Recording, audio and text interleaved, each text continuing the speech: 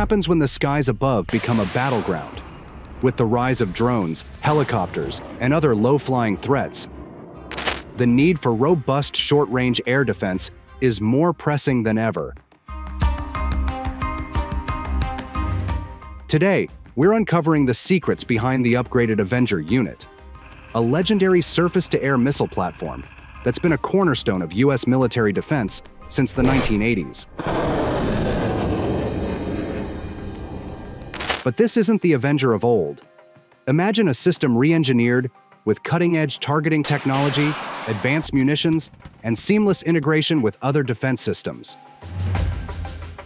How do these enhancements change the game against the ever-evolving aerial threats we face today?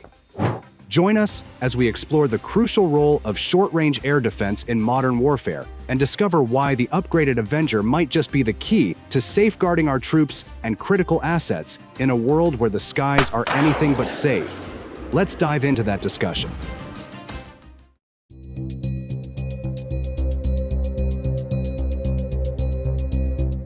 As the battlefield becomes more complex, with drones, helicopters, and low-flying threats becoming commonplace, traditional air defense systems have proven insufficient. This is where SHORAD systems like the Avenger come into play. Their purpose is to protect ground forces and critical assets from aerial threats at medium and short ranges, ensuring that soldiers on the ground aren't left vulnerable to attacks from above. The Avenger Air Defense System, manufactured by Boeing, has played a significant role in enhancing the air defense capabilities of the U.S. military, specifically serving both the Marine Corps and the Army. Powered by a Detroit diesel V8 engine, the Avenger can reach speeds of up to 55 miles per hour, allowing for rapid mobility on the battlefield. With an operational range of 275 miles, the Avenger is designed to provide effective protection against various aerial threats. It is armed with 8 FIM-92 Stinger missiles, enabling it to engage and neutralize enemy aircraft efficiently.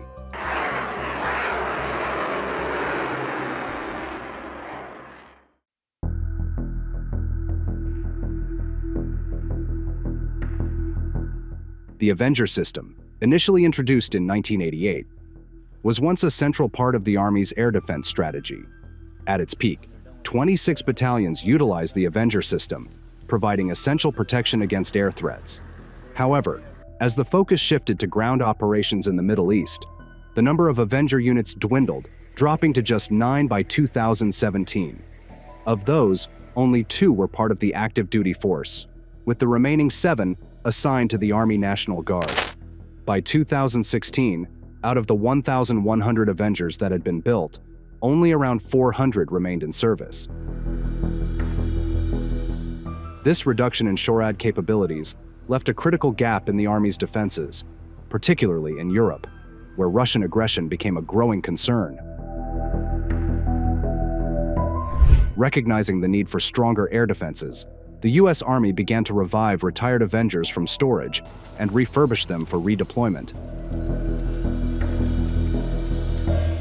By 2018, 72 refurbished Avenger systems were sent to Europe, bolstering the newly established 5th Battalion, 4th Air Defense Artillery Regiment in Germany. Looking to the future, the Army plans to establish 9 more SHORAD battalions equipped with Avenger units. By 2024, 4 of these battalions are expected to be operational, with a long-term goal of transitioning to the more advanced im-shorad Striker platform.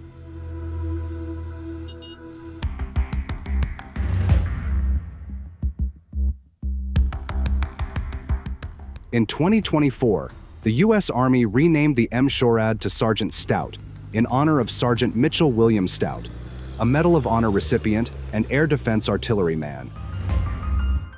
While the name has changed, the core system remains the same. The Sergeant Stout vehicle, based on the Striker A1 chassis, offers enhanced mobility and protection for maneuver units.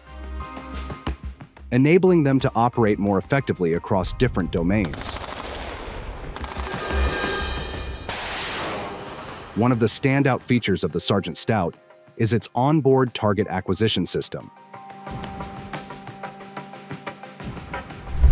which works in conjunction with the Army's Integrated Air and Missile Defense Battle Command System. This allows for quicker detection and engagement of incoming threats, giving ground forces a critical edge in the fast-paced environment of modern combat. The vehicle is armed with Hellfire missiles, Stinger missiles, and a 30mm cannon, providing the firepower needed to tackle a variety of aerial threats.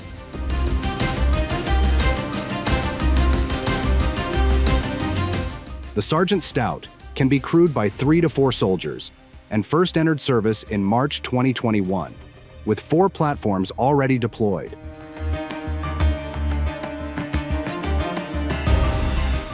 By fiscal year 2024, the Army plans to equip 4 SHORAD battalions with a total of 144 combat platforms, greatly enhancing its ability to defend against aerial threats on the battlefield.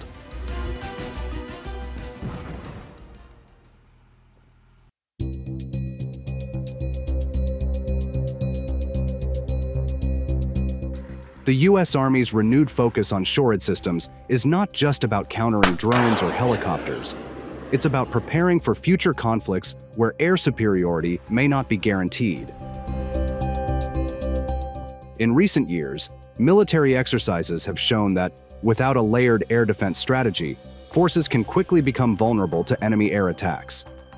Replacing air defense systems from the rear is a slow and inefficient process, making it essential for the Army to defend itself and its allies in real time. The Army's Air and Missile Defense 2028 report highlights the urgent need to protect maneuver forces and counter a wide range of air threats.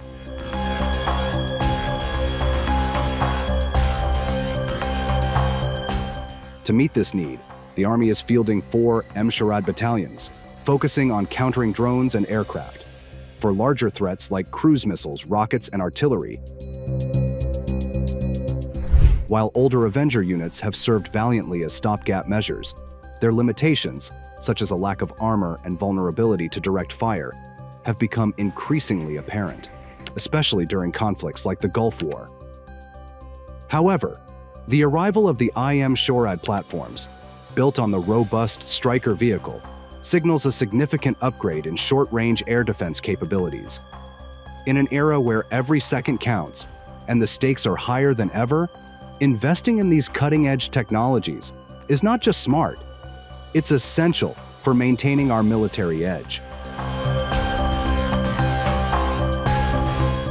But as threats evolve, will these advancements be enough to safeguard the future of modern warfare?